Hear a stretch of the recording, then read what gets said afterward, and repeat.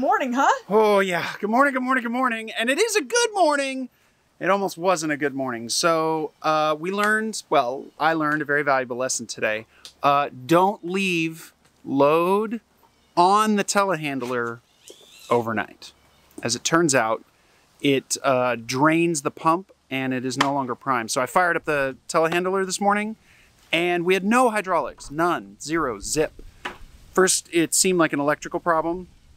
So we checked the electrical was all fine. Then I was stressing out and thinking that the pump was dead, but it wasn't. So Lucas, who is a genius, pressurized the tank with an air compressor and managed to reprime the pump, and it fired up and everything's good to go now. So no big deal, everything's good. It was a little bit stressful. So today we're working on beams though. So check it out. We've got some fun stuff we're doing today. Working on beams! Beams! I'm just feeling excited. Woo! We have a bunch of, these are 4x8s. These are going to be flooring joists, and we have to... And by flooring, you mean ceiling? Well, it depends where you're standing. If you're standing on the roof, they're flooring joists. And they're the size of flooring joists. I mean, they're huge.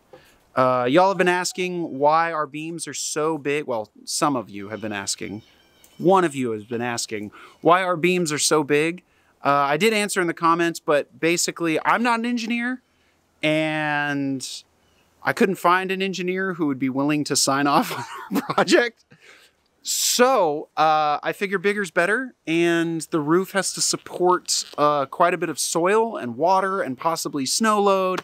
And so we just went really big with the size of the beams because we have the trees, we have the mill, we have the ability to do it this big, so we are. That's why. Because we can. So... Why are we going to have soil on our roof? Oh, we're doing a living roof on the garage. So we're going to put a garden on the roof because then the deer and the hogs can't get into the garden. The only thing we'll have to worry about is birds. And eventually, I would love to install a greenhouse actually on top of the roof, on the flat roof. So we will essentially have a garage with a greenhouse. And when we live in the house, you'll be able to walk from the second story of the house over to the greenhouse and pick fruit and veggies and all kinds of stuff. So that's all in the future. But yeah. So for now, we're going to take these 4x8s, cut them to size, and all right. Okay, watch out, love. So the other thing we did, I'm not going to tell you what Luke calls it. We wrote down the exact length that each one needs to be. So we have 12 beams that we need to install. And they changed slightly, partially because, remember, some of you may remember if you've seen some of our earlier videos, we had some pretty significant bowing. The David Bowie wall. The David Bowie wall, yeah. So one of the walls bows pretty bad. Well, we had to mount a beams flat to that. Well, instead of putting tons of pressure on the anchors and the beam and all that stuff, we tightened it down, but we didn't like push it up against because we'd be essentially bending, what is that, a 10x6? A 10x8? An 8x10. Yeah, we'd essentially be bending an 8x10 log or beam, and there's just no need for that. So some of the measurements are slightly off. So we measured each one individually, and then we're going to cut them individually and mark them and do all of that. So that's what we're doing today. Let's get after it. 30 even. What did I do last time? I think I did an 1/8 shy. Yeah. So 130 minus an 1/8. Oh, wow. No!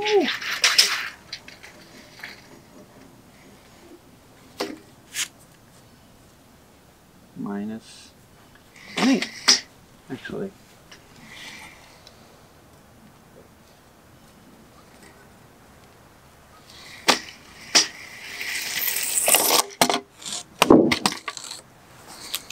Plan that. Totally did that on purpose. Oh, definitely. The people and I have not seen you use the monster saw yet. Oh, the beam saw? Yeah. Sorry, what? Chris Chopperson. That's the name that some of us have chosen to assign to this. Some of us make poor choices in life. Yes. So this, ladies and gentlemen, it's called a beam saw. And it's literally, it's just so massive. Look at this. It's just a monster saw. But it's specifically for chopping beams. So it's huge. Lucas, can you catch for me? Please.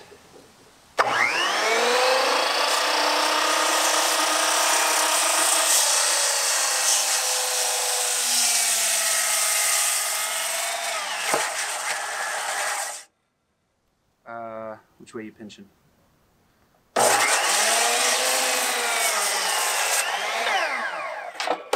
tell. Eventually we need to make more of these, but you know, there's other stuff to do first. Should we plane next? Yes. Or should I do this cut? What do you think makes more sense? I feel like you'll have an easier time marking a nice clean beam. Okay. And And we had the issue of the planer doing that one where I had to hold the thing up. Oh, that's right. Yeah, so you won't have that with this. So, all right. I need the power. Can you? This one? Yeah. Thank you. I got the power. Yow! It is windy today. Kind of is, isn't it? So if our sound is horrible, I apologize. I have zero control over the wind. Wow, it is windy. Kind of came out of nowhere.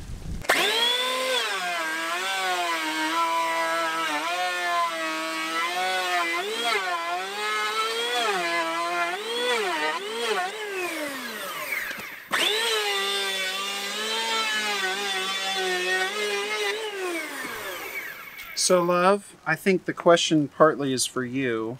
How much do you want these to be smooth and nice and perfect? That looks fantastic. Well, because we can take one more pass Yeah. and probably get rid of this. I think it gives it character. Do you? Yeah, I mean, I don't think that it's like our walls. You can either put in a lot more effort to get it the last 5 or 10% of the way. It's actually not a lot of effort. It'll take 2 passes. But think about how many we're doing. No, I know.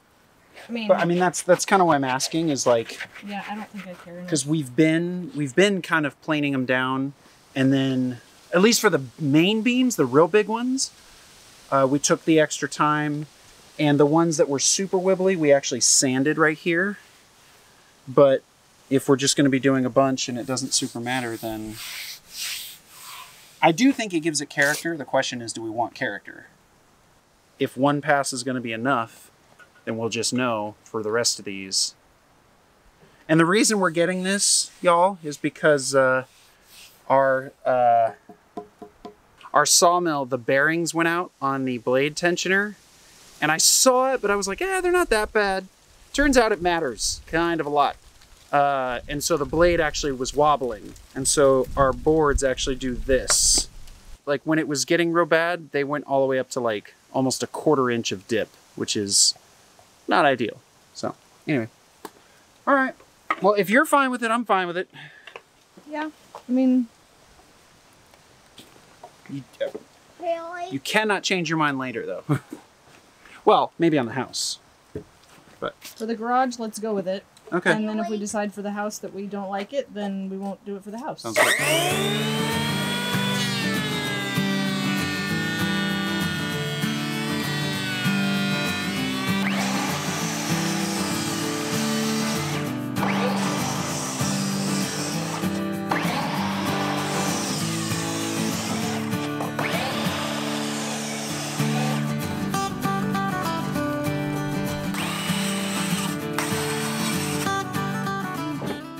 Remember I said I should mark both sides?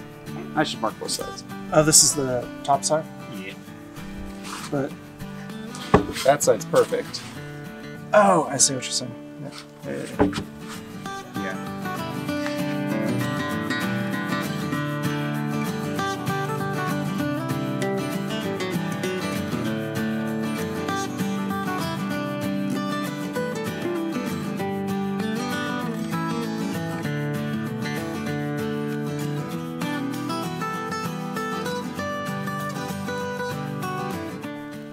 this is a 4x10. And you can see, if you look at it, that it does this. Okay. Right? We ended up planing it. It does that because of the sawmill. Because of the sawmill. Okay. But we fixed the sawmill now, right. So it shouldn't do it moving forward. We have one more 4x10 that I want you to look at. So yeah, you see our flooring joists? Look at that, the first one. First one's in. We test fit it and it worked swimmingly. This right here, you can see that there is a slight gap and that it touches in the middle. So the David Bowie wall is what created the difference in our length of beams going across. So we need 2 more 4x10s. Over the garage doors. Over the garage doors. This is one of them. Okay. But it is pretty wavy. Okay. Do we care? Because we could take 2 passes at it and get some of the waves out, but there's still probably going to be some wave. Is it structurally a problem? No. Is it a problem? It's purely aesthetics. There's no issue with it matching up to other other materials? Nope, it's purely aesthetics. Then I think it doesn't matter. Okay, because I did have the thought. Oh yeah, you talked about doing like a crown molding type. Yeah, what I want to do is actually put a facade around this whole beam on the inside. And then on the outside, I thought it would be neat to do a cedar facade on this. Like just nail it straight to the beam. Yeah. That's kind of what I was thinking. And then the garage doors, the only thing that makes a difference on the waviness is the garage door sealing against it, but that's on the bottom side and we planed that completely flat. Okay. So that wasn't a problem. Okay. So. Then I'm not worried about it. All right. Lucas, can you see any other issues with using that 4x10 other than aesthetics? By the time we plane it down, it'll be probably like a 3 3/4 by 10. But otherwise, no. Okay. All right. Yeah, at the moment, I think we are getting to the point where expediency, as long as it is functional, is the name of the game. I agree. Okay. I want to move. I want to move. I know you do. I want to move too. Very, very, very much so. All right. Well, then we'll do that. Cool. Cool indeed. Number 3 is done. Number 4 is done. So we're going to break for lunch right now. And in our last video, or one of the previous videos, I should say, we mentioned that we started a Patreon. And I feel uncomfortable about that, and I feel awkward about asking people for money because, you know, people have wanted to support the channel and help us out, and that's amazing, and I feel honored. But one of the benefits of being a patron, if you support at this level here, you can actually get access to something that we're going to start doing, because a lot of our really funny, awkward, weird conversations happen at lunch. So we're just going to turn the GoPro on and just film us talking about our ridiculous ideas that we come up with at lunch. So they are uncensored, so they are not nearly as child-friendly as the rest of our channel.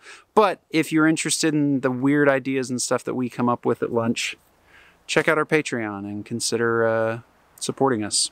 You also get early access and some other stuff as a benefit of being a patron. Again, no pressure at all. Hopefully you're learning something. We're learning as we go, but if you feel like supporting us, there's a link down in the description below. All right, we're gonna go to lunch, take a break.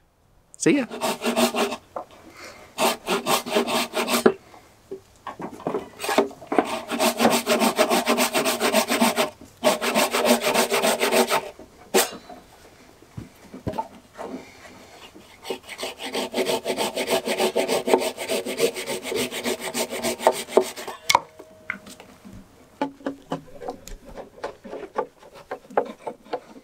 Yeah, and if anybody's wondering if we know what we're doing when it comes to timber framing, the answer's no. I have no idea what I'm doing with timber framing, but we're learning. So if you see us making mistakes, please. It's too late by the time you comment, but Well, yeah, for but next time. for next time, if you see us making mistakes, let us know. Because we have no idea what we're doing when it comes to timber framing. I mean, I've seen other YouTubers. I watch, who is it? Mr. Chickadee. I watch a lot of his stuff. The Samurai Carpenter, I've seen a lot of his stuff come up. I actually learned how to make a joint from the Woodsman. What's his name? Woodsman, I think. Outdoor something, I don't know. But yeah, so we can Pure Living for Life. I learned how to use a chisel and stuff. They're the ones who kind of taught me that. So yeah, if you're wondering how to do stuff, there's always someone who has shown the process way better than I have. Of course, you're filming me as I'm like messing up this joint right now. It caught the grain and went the wrong way, so. Sorry. It's alright, that's part of it. Somehow the camera is always out for the worst one. Yeah. Somehow. There it goes. And this will all be hidden, so... Yeah, you won't see any of this. But, yeah. So what I do is, see how when it's, I get a lot on there and I don't put any pressure down. See that? It doesn't go. And then, when I'm going like this, see when I put pressure how it all squeezes out? Yeah. But then I stop putting pressure and it goes back into the foam. So I kind of go like that.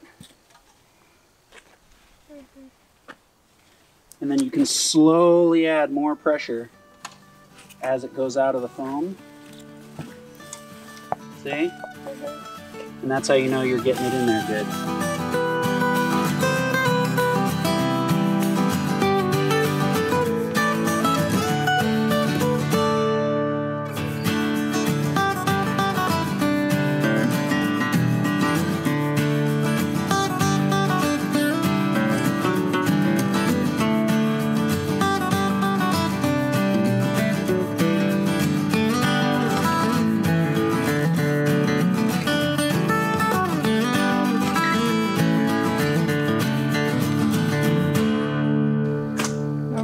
I just finished oiling these beams. Kaylee helped. Ricky's putting the mortise on that last one that I think we're going to do for today, and then we're going to try to get these hung. Number 6 is done. Yeah, I kind of like the rough look. I'm glad we didn't sand it. Yeah. I didn't want to do it without consulting you. You know what I mean? No, I appreciate that, but I think it's... I think we did one pass. Yeah, one pass helps enough with the oil absorption. Yeah. And this is Heritage Original... Heritage Original Finish. Heritage Natural Finishes Original Finish. Yep. Let me tell you, it works great and smells amazing. It does smell amazing. Yeah, it smells like citrus. If you don't want chemicals in your house, yeah. Well, and you want it to smell even fantastic, if you're less concerned with chemicals, it's also just a really good, timber framing. This is a timber framing wood seal. It is specifically for timber framing. So, again, because of my inexperience, don't look at what I'm doing, because they actually recommend that you put it on with a rag, I think it is.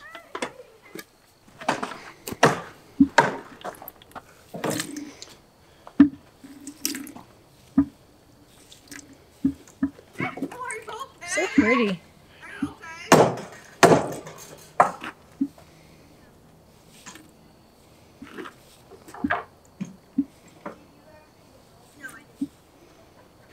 Alright, look at that. So this is beams 2 through 6. 2 through 6, yep. So, now we get to go drop them in. Let's get after it. We're gonna do this lickety split like this.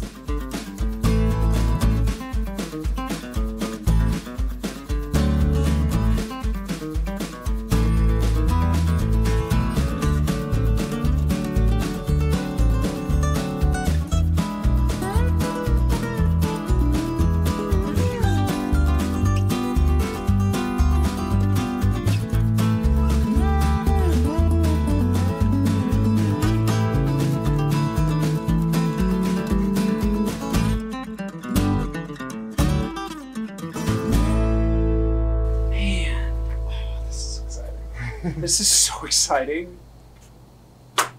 Look at this. I can, hold on. Look what I can do. I can walk on our second story. Very exciting.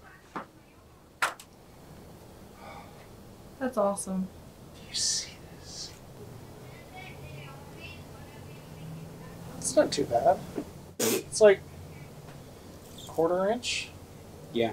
But you got to keep in mind there will be flooring, which will help distribute the load, and then 4 inches of foam, which will help distribute the load even more. Yep. And then 6 to 12 inches of dirt and wood Soil. chips, which will help distribute the load even more. Yep. So pretty! Oh my. Isn't it awesome? It's like a real building coming together. Okay, can we go back? No, after this. Yeah, it's pretty fantastic. After you're done looking, it looks like a real building. Like I know it there's does. height restraint. You can't. So what are you feeling right now? It feels like an enclosed, a more enclosed space. And it's been a long road to get to this point. And I know we have a long way to go, but this feels really, really good. Because these are going to be the final beams that will stay in this room for Ever. 50 years, 100 years. I mean, until either the beams rot for some reason or, I mean, because the walls aren't going anywhere. And so really it's just the beams. And even then you can pull the beams off, put in new ones, and put on a new roof very, very easily. But I mean, this is very exciting. Yes. Over there. That corner will be You'll your be in the room. corner. Yeah. Right there. I get a loft bed.